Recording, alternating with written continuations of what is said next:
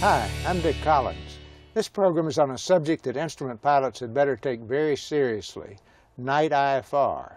On the one hand, you can get your instrument rating without any training at night, and the only recent experience requirements are those 3 VFR takeoffs and landings, where, on the other hand, the most difficult thing we do flying IFR is night instrument flying. In this case, the level of difficulty also means a dramatic increase in risk for most pilots. Putting exact numbers on safety records is hard to do because the hours flown are approximate, almost fictional to some. But there's a general consensus that the night IFR record in personal and business flying is about 3 times worse than the IFR record in the daytime. The pilots who fly a lot at night, like the folks who fly checks around, don't have so much trouble. They're proficient and comfortable with it, and they do a good job.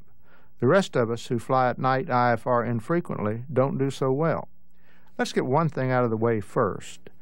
Engine failure-related accidents are but a tiny part of the night IFR accident picture. Systems failures account for slightly more, but when all mechanical problems are considered, they come to but about 10% of the serious night IFR accidents. And engines are a bigger part of the problem in twin-engine propeller airplanes than in singles. It's still a small part, and logic suggests that we work hardest on the other 90% of the problem. To do this, we're going to look at night IFR flying and examine the areas where risk is proven to be the highest given the current pilot population flying the current crop of airplanes. We fly at night in 2 ways. We may fly an IFR flight in the dark from start to finish, or the way most of us do it is to complete a flight at night that started in the daytime.